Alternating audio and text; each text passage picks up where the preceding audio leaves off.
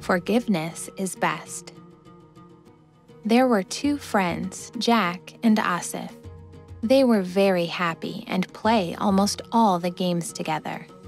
One day, Jack brings a new toy and shows it to Asif. Asif unknowingly broke his toy while playing with it. Jack got angry and he smashed Asif's finger. After some time, when Jack realized his mistake and took Asif to the hospital where they had to cut Asif's finger to save him.